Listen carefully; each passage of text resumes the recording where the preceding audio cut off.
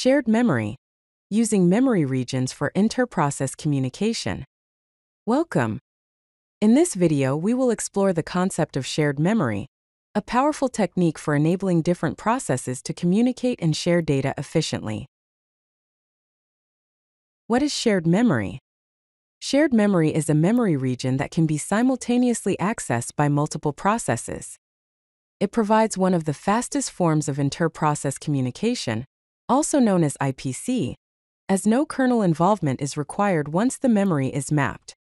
Here are some of the key characteristics of shared memory. It provides direct memory access without system calls. Processes can read and write to shared regions. It requires explicit synchronization mechanisms, and it is efficient for large data transfers between processes. How shared memory works. In a typical system, each process has its own virtual address space. Shared memory creates a region of memory that is accessible by multiple processes.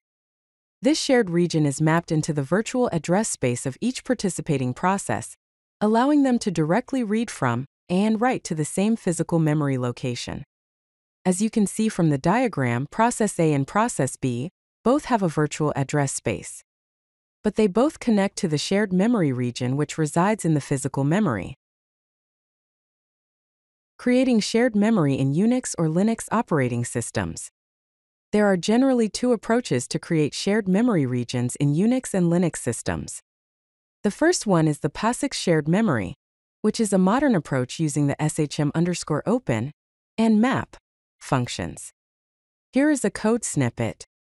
First, create a shared memory segment using the shm_open function. Then, set the size using the truncate function.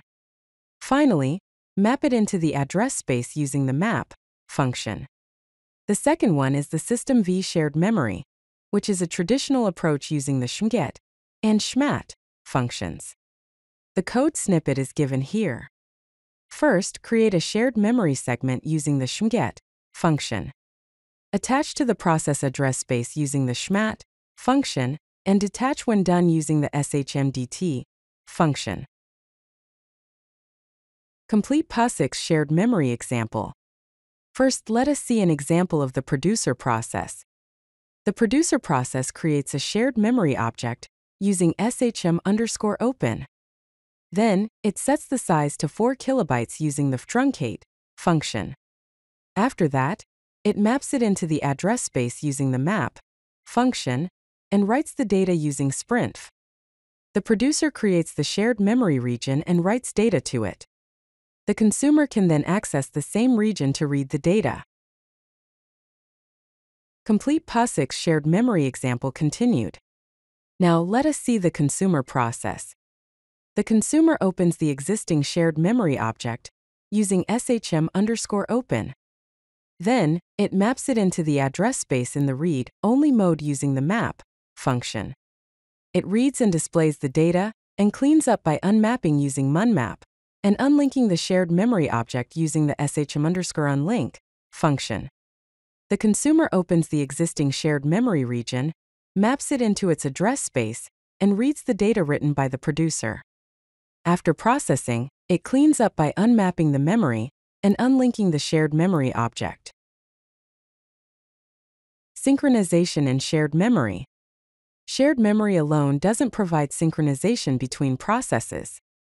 Race conditions can occur when multiple processes access shared data simultaneously. Without proper synchronization, data corruption and inconsistency can occur.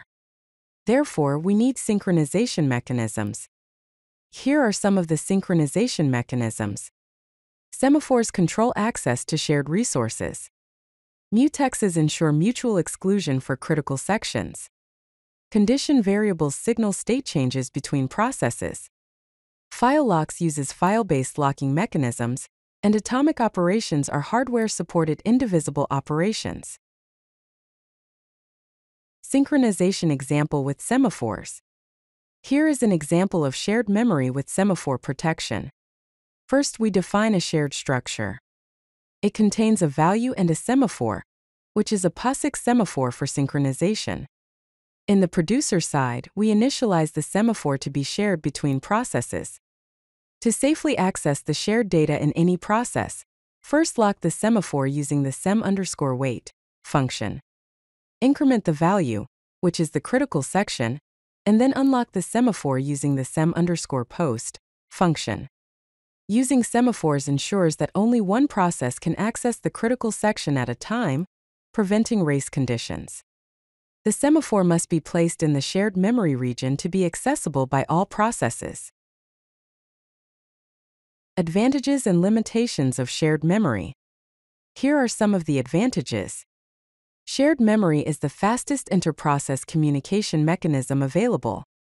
It is efficient, since there is no kernel involvement during data transfer. It has flexibility to share complex data structures. It is simple and conceptually straightforward. It has capacity to share large amounts of data.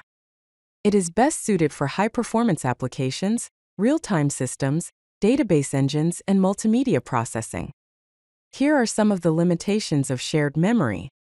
It requires explicit synchronization mechanisms to avoid race conditions and deadlocks. It is limited to processes on the same machine. The memory is volatile, and it has potential for memory leaks and access violations. Some of the alternatives are message queues, pipes, sockets, memory-mapped files, and distributed shared memory. If you like this video, hit that like button and don't forget to subscribe. Visit codelucky.com for more such useful content.